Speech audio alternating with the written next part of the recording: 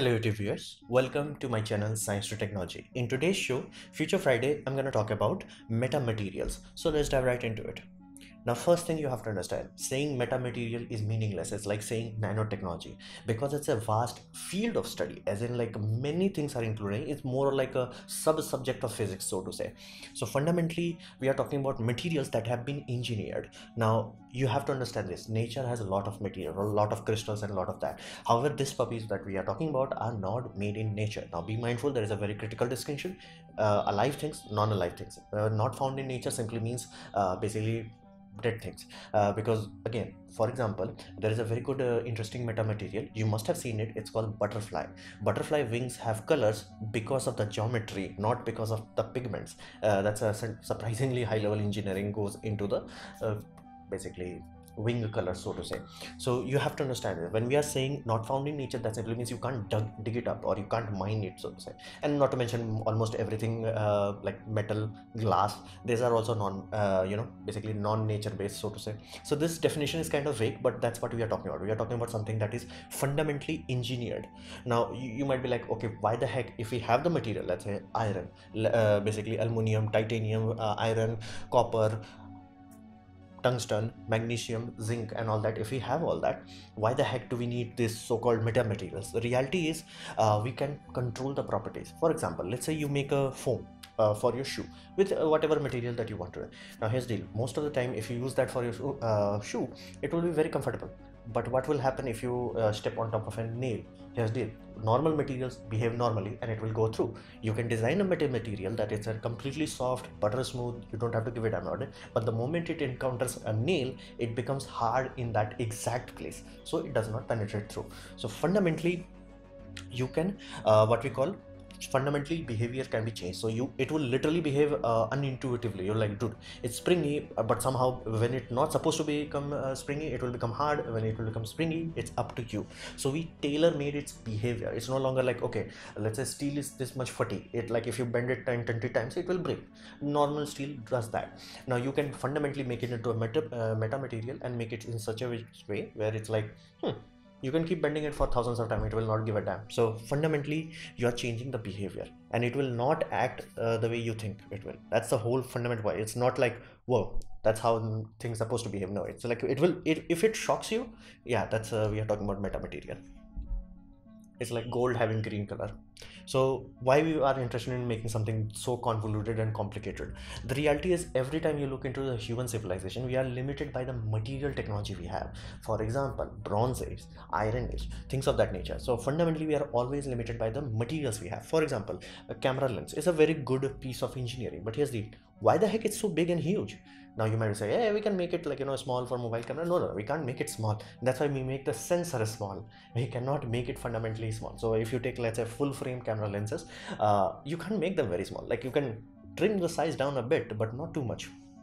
So why can't we do that? Because there is a fundamental limit of the material. So glass crystals that we use, does not matter which compound it has, like basically gorilla glass or diamond glass or sapphire glass, whatever have you, it has a fundamental behavior pattern based on glass, and it's limited. So for example, let's say you have 1 millimeter sheet of glass, it's not gonna bend the light no matter what you're gonna do. It's like light mostly will go through. However, if you are doing metamaterials, you can design in such a way that 1 millimeter thick glass sheet can literally bend a light like nobody's business. You can literally have bending capacity of equivalent of let's say 1 centimeter thick glass. Like that's how a prism I'm saying. Yeah, you can think of it this way. Yeah, cut basically lens in half, it becomes a prism. So light bending ability. So you can literally design a metamaterial that can do a job of a heavy glass element in a fraction of its size. So you can take this glass element, which is 100 grams for say, and you can be like, okay, this is 1 gram alternative that does the same thing.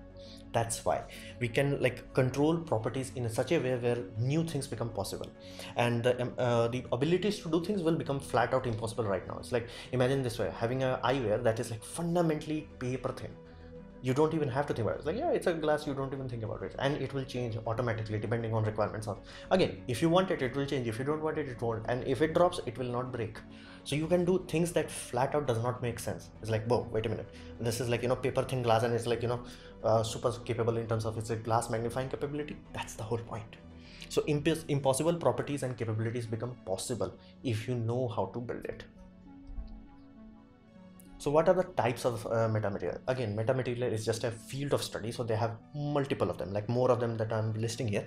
But first one is mechanical. So whenever you are talking about something that is solid and behaving like a different kind of thing, for example, you see a doorknob, door handle or something, you have multiple pieces in that. For example, a handle which has an axis, which has a bearing or some sort of surface where it rides on, like a bushing most likely. So you have something doing like this, and then you have a linkage that is pulling something like this. Yes, all of those can be made into one solid material utilizing metamaterial design. All you are changing is design. Basically, you can make this out of 3D printer, or you can have made it out of a normal metal, which just laser cutting the holes, patterns, and all that. And you can literally achieve all those motion, basically rotational motion, and changing into linear motion in one solid piece. There is no two piece in this. I have provided the video down below. Look at it. So it's like you can achieve things that does not make sense. For example, origami is the first time humans have figured that out. Like, think of it this way: when you are dealing with origami, you are taking a paper, folding it, and making something 3D. You just made one extra dimension out of a two-dimensional material.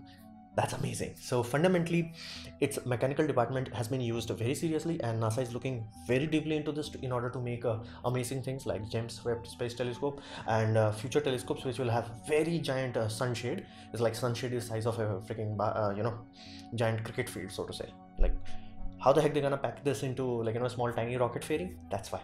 So metamaterials allows us to do mechanical things that does not make sense. It's like, how the heck a solid block has multiple axes of rotation? It's like, okay, it's gonna rotate here and it's gonna do linear here, and all of this is just one goddamn object. Mechanical metamaterials.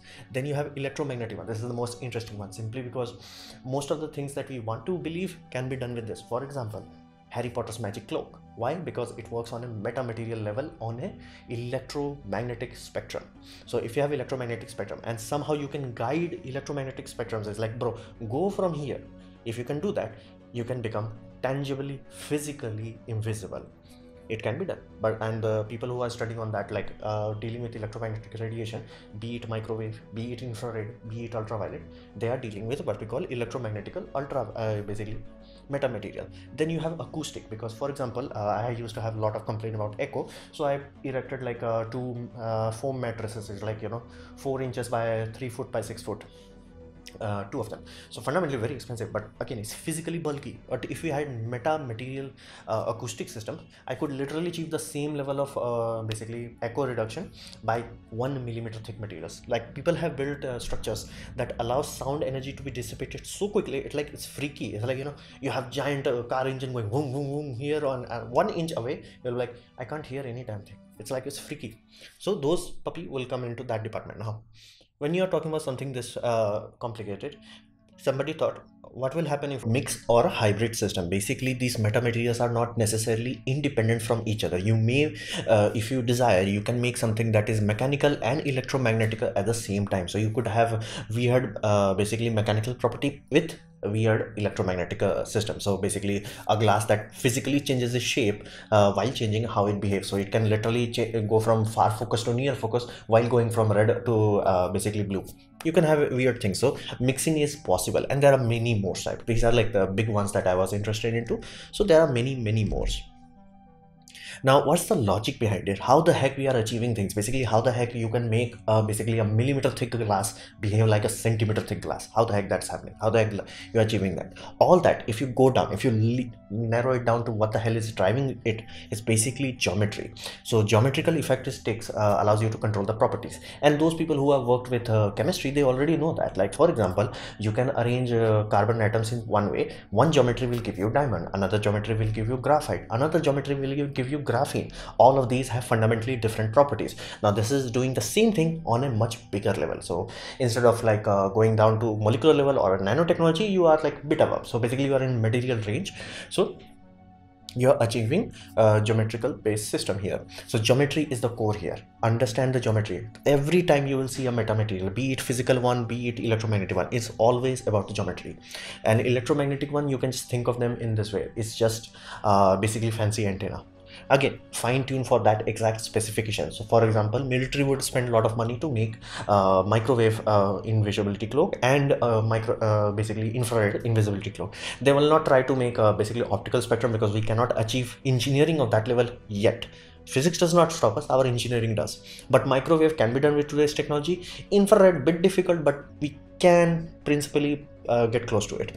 So that's the first thing. Geometry allows you to do that, and then distribution of that geometry. So you can literally have a material that for example of that door hinge example, basically door handle, you can literally have distributions. It's like this geometry allows us to pivot, this geometry allows us to do linear motion. You can literally do that with distribution. Nothing else is changing. Just like this block go here, this block goes here. So these two core component allows you to achieve what you want to do. That's the whole point. Now how deep you go, that's up to you. Like basically you can talk about structures that you can see with your eyes, or structure that requires you to use basically electron microscope to see. That's up to you. So but that's all we are talking about. We have these two elements, geometry and distribution, and both of them allows us to control whatever we want. That's the whole thing. This is utilizing math's amazing power.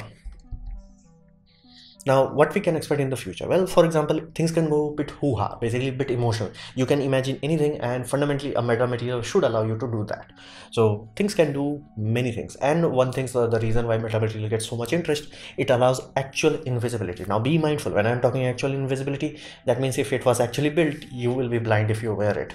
But again, you can bypass that. You can have a two-way mirror in the eyes, so it might work. But you get the point. Like physics is not stopping that. And military is pouring a lot of money to make stealth aircraft that is actually invisible to microwave. Be mindful, at this point in time all stealth aircraft are is hard to detect. It's not like, okay, let's say for example, when you're talking about passenger plane, that's specifically designed to be loud radio signature wise. Why? You want them to see, like, dude, where are you, how far you are, like how much fuel you have. You want them to like be very loud. When you're talking about fighter jet, you don't want them to be loud, and not to mention they are physically smaller, so their radar signature is smaller, so you can make them a bit like, you know, less obvious.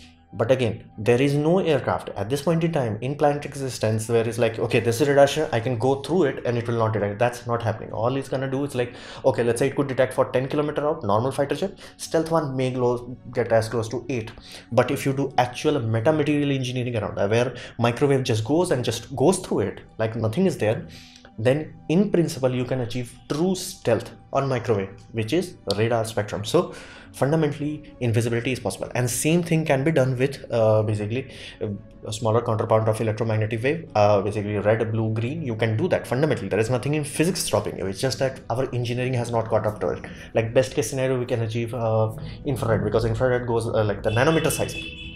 Basically how big the wave is, the smaller your component you have to make, directly proportional to the wave. So microwaves, they are huge, so components you can see them with your naked eye.